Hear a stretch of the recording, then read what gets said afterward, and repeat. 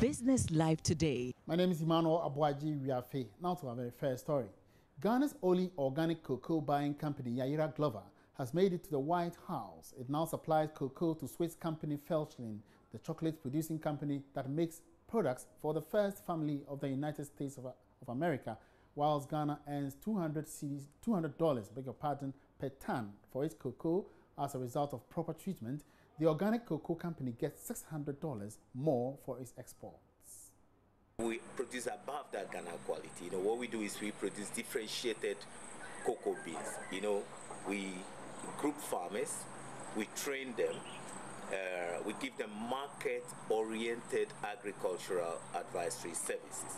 That is, we produce what the market wants. This is what we've been doing for Max Velschlin of Switzerland for the past 10 years, and through Max Velschlin of Switzerland, other buyers are getting to know us slowly, and we have heard from Max Velschlin that the cocoa we produce here is what they use for the production of chocolate for the White House in America, our organic cocoa. Farmers who engage in organic cocoa growing in Suhum get to be paid 35 cedis extra per bag. Established in 2007 as the only organic LBC in the country with concentration in the eastern and Volta regions of Ghana, Yaira Glover Limited got an initial seed money from the Swiss government to the tune of €600,000 to start the purely organic cocoa purchasing company in Ghana. With an initial farmer base of less than 500, Yaira Glover gets its cocoa beans from 5,420 farmers. A cocoa farm can be classified as organic if growers cease to apply fertilizer in 3 years. The cocoa is further tested in Ghana and Switzerland for chemicals before it is certified to be organic. Chief Executive Officer Yaira Glover told the Joy Business team several farmers are in danger using chemicals to spray weeds, and artificial fertilizers are dangerous to the health of farmers. Another story is Ghana is still performing poorly when it comes to trading with other countries. That's according to the 2016 World Bank Doing Business and Trading Across Borders report, which ranks the country 154 out of 189 other member states of the World Trade Organization. This is way below other neighbors like Burkina Faso, which ranks 102nd, and Togo, 117th. This has prompted a study at Ghana's ports to ascertain the challenges and the way forward. There's more in this Business Desk report. The study was carried out by USAID on behalf of the National Trade and Facilitation Committee. It is geared towards improving the country's compliance with the World Trade Organization's Trade Facilitation Agreement, which came into effect this February. The study, among others, revealed high port charges as unduly impeding trade with other countries after assessing border management services related to imports, exports, and transit goods. It also revealed the lack of transparency and uncertainty associated with costs of services. It has therefore been recommended for all processes at all entry ports to be standardized. Also highlighted in the recommendations is the need for joint inspections by the relevant ministries, departments and agencies, and the need to avoid duplication of roles.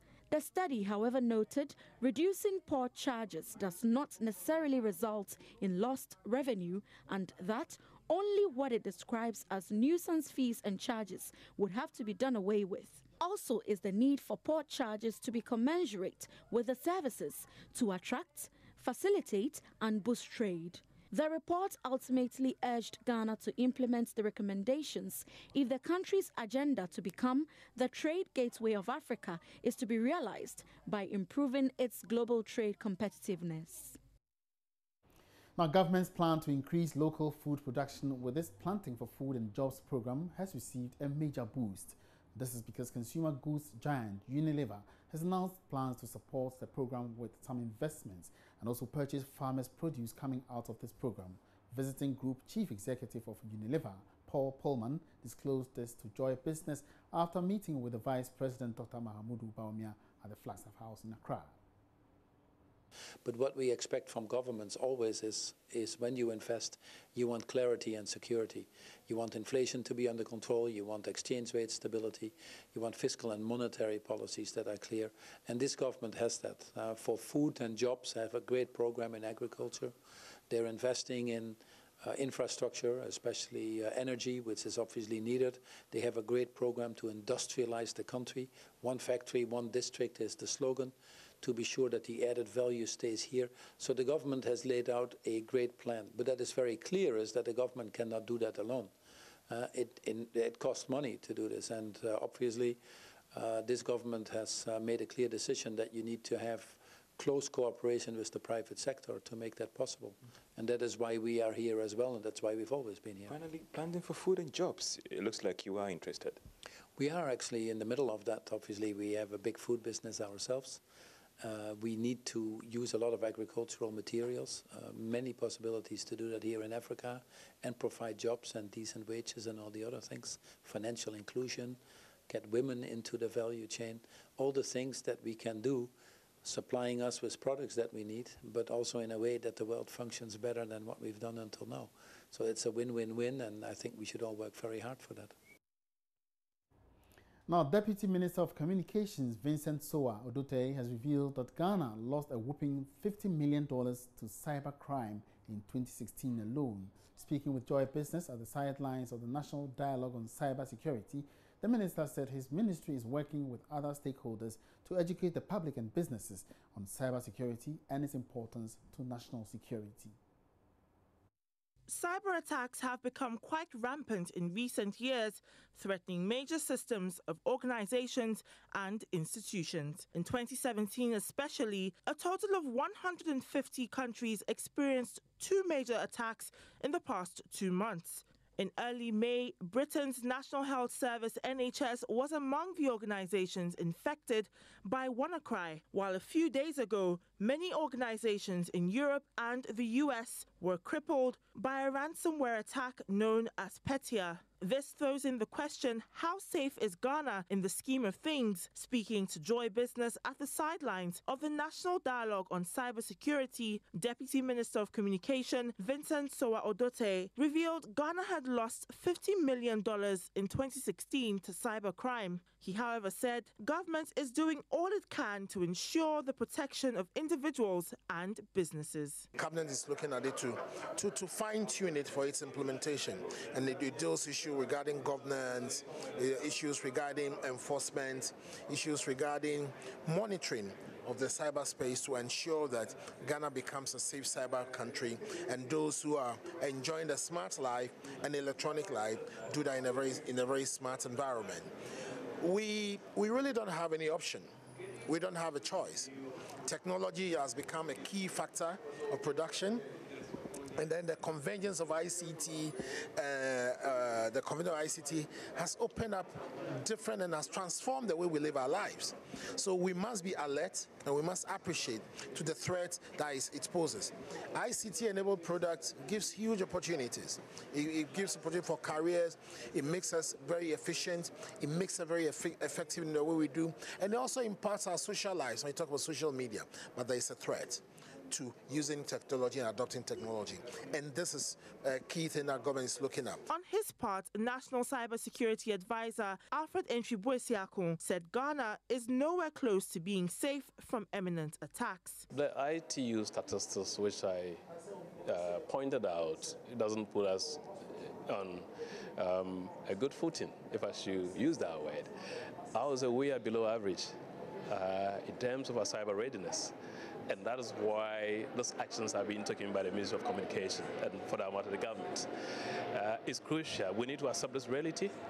Cyber attacks are becoming existential threats to our information society.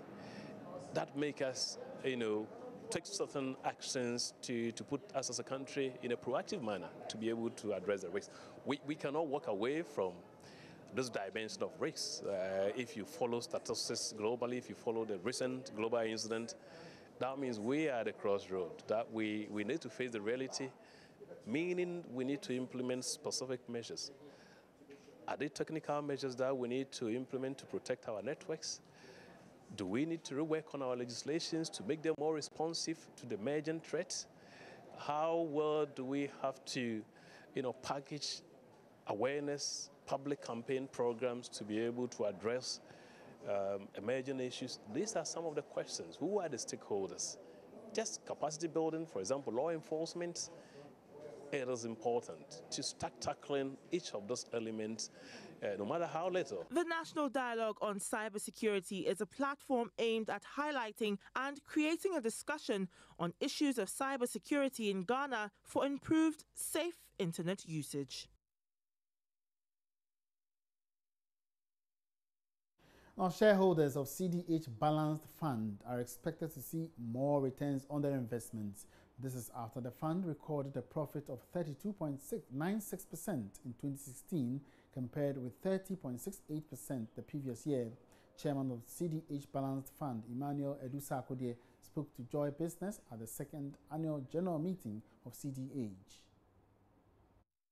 Here at the annual general meeting of CDH Balance Fund, shareholders are expressing optimism in the fund as it recorded in excess of 2.9 growth as at 2016. The fund managers are proposing for the payment system to be made on a very much technological form.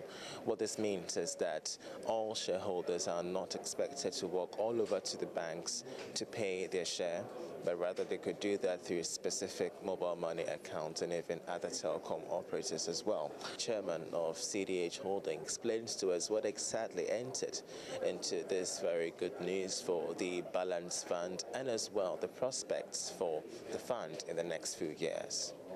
We research to understand what is happening in the economy. We realized that a lot of the banks which are listed, which normally do well, would suffer NPLs. Why? Because if you're borrowing money at 30% in this economy, what business are you going to do to earn 30%, pay your workers, pay your salary? We knew they were going to default. Also, a lot of the problems in the energy sector had not been resolved, and you add that to the general economic environment, and we knew that the NPLs would be huge as they are coming in thick and fast.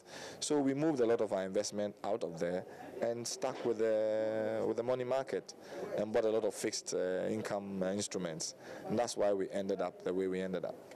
Now, regarding our fund, we look at the exchange and see what's happening there, and look at the fixed income. Obviously, fixed income is beginning to drop, and we see a few things happening which look very positive on the stock exchange.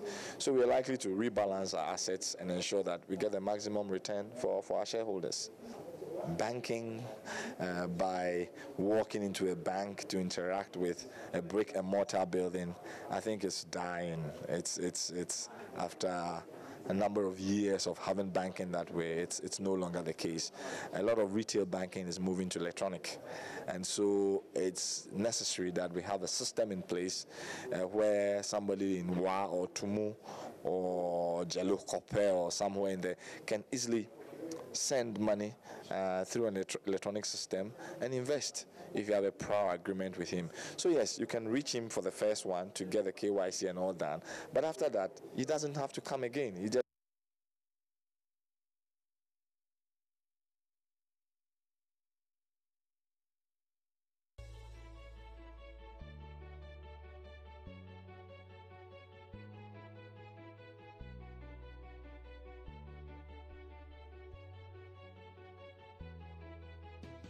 Thanks for staying. Welcome back. Time now to hit the stock market, and we've been joined on the line now by Aseya Kotia, our stock market analyst, to give us how the markets actually ended today. Now, good evening, sir. You're welcome to Business Live. Now, if you can hear me, how did the market close today? The market ended on the high, with both the composite index and the financial stocks registering upward returns. The composite index currently is at 16.31. That's the year-to-date return. And the financial stocks also leading slightly at 18.08%. And you had quite an active price list. You had as many as about 10 equities registering upward price gains, with HFC registering the most gain. That's for the week, about 10% price gain, followed by ETI. And we had GOIL doing 3.9%. Bob doing 2.1%, and Standard Chartered Bank doing a 1.5% price upward gain. All right, so apart from these equities, as you've mentioned, which other equities stood out? Farm milk, we hear, dominated the 4-day trading week. How did it go? Yes, farm milk dominated the trading week. It started very well with some block trades. It traded with a total value of about 4.5 million, more than 50% of the total trades for the week, actually. And that was followed by SGSSB doing about 15%. That's valued at 1.19 million cedis, with oil coming in for the petroleum stocks, registering about 919,000 cedis. That's in value. That's about 11.8%.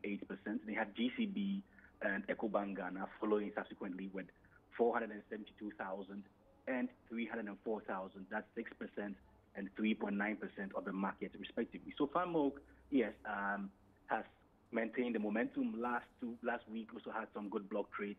The previous week also with some very good block trades, and also following suit with this week. So it actually has added a lot of light to this 4-day trading week. We're expecting to relatively slow, but nonetheless, farm milk added some spark to it, registering some high volumes of values.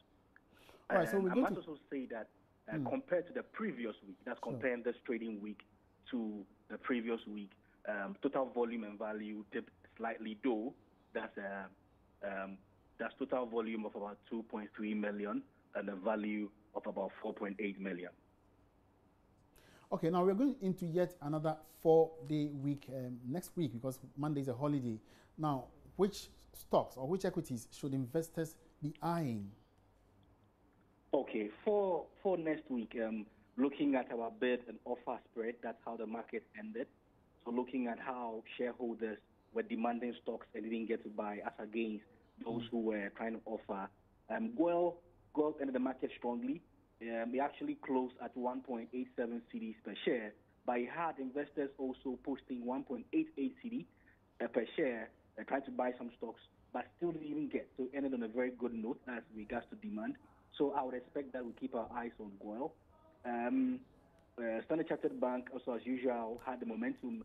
During the earlier hours in trading, it took a bit of a dip, but the volumes came through and we ended with outstanding bids as well. That market currently 17.04 cedis per share, but it had as much as 17.11 cedis per share being bidded for, but still there was no supply.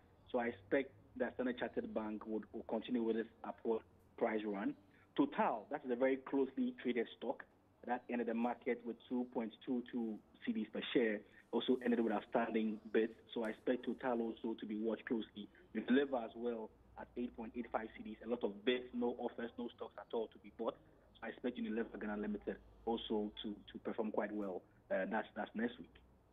All right. Now let's shift attention to the currency market now, where we hear the cedi has been losing grounds to 3 major trading currencies. Now, how did it perform? How did it close today? Okay, it closed that's for the cedi against the dollar, closed at an average rate of 4.36 cedis, that's per dollar. That is a slight dip of 0.2% or 20 basis points compared to the last trading week. The euro cedi also dipped, that's by 2.1%. That's closing at an average rate of 4 cedis, 97 pesos west per euro. And with the pound, it also dipped by 2.2%. That's compared to the previous week, and it's trading averagely at 5.665 cedis per pound.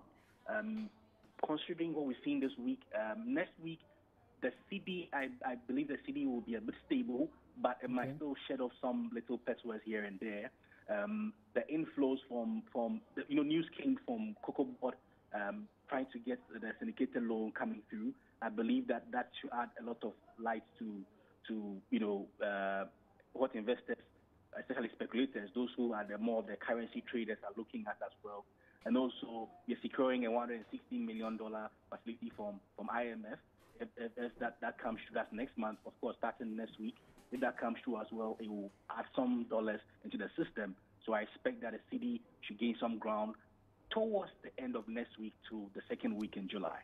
All right, finally, the commodities market, is gold prices picking up now?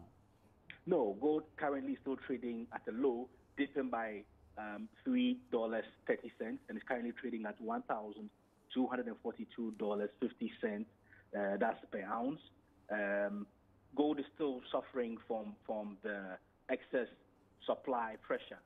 Demand for gold has slowed down. Once Asia, which is the biggest user of gold or demand market for gold, slows down, you expect that to hit the commodity, and it has hit the commodity indeed. And so gold has suffered a bit of a setback, still trading at a low. Other commodities also that could be of concern to us, that's crude oil and cocoa, however, have gained a bit of ground. Crude oil is currently trading at $47.97. That's per barrel.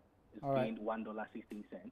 And cocoa is currently trading at about $1,927 plus per metric ton. That's gained about $66. So that's some good news for us. Okay. Thank you very much. Asei Akotia is a stockman analyst. He's been assessing how the performance of the stock market looked like before it closed today. Now, in an interview of the day tonight, private sector businesses that use huge electricity consumption for their operations are now expected to have some relief. This is because the high electricity charges for their operations will be taken care of by the installation of solar systems on a flexible basis by Ecology Limited, a renewable energy investment firm. The initiative is aimed at helping the country to reduce its over-reliance on thermal and hydro sources of power. Rasmus Hansen is sales manager of Ecology Limited.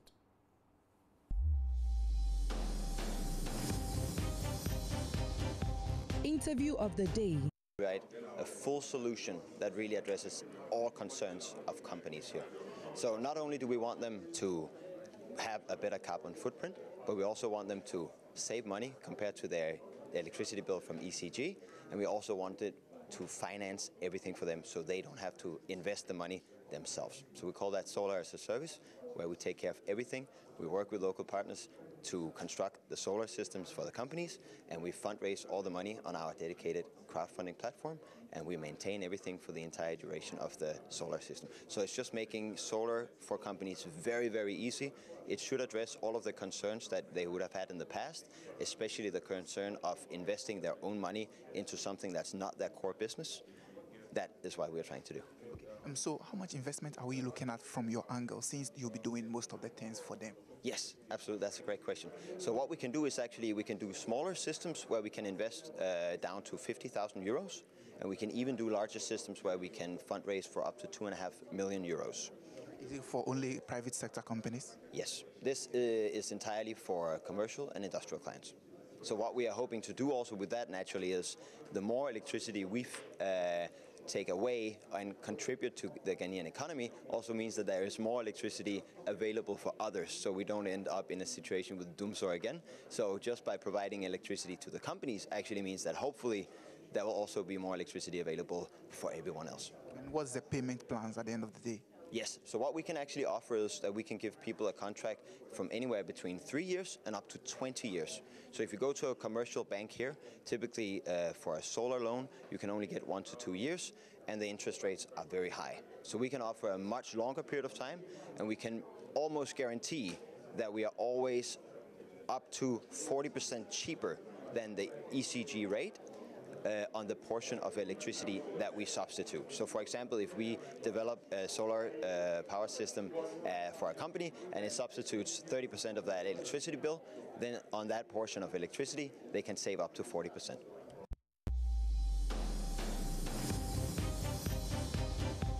Interview of the day. And that will be it for Business Live tonight. Thank you so much for your company. Thank you for being with the team throughout the week. And of course, I stood in for Darrell Quile tonight. He'll be joining us next Monday. Until then, have a great weekend. My name is Emmanuel Apwaji.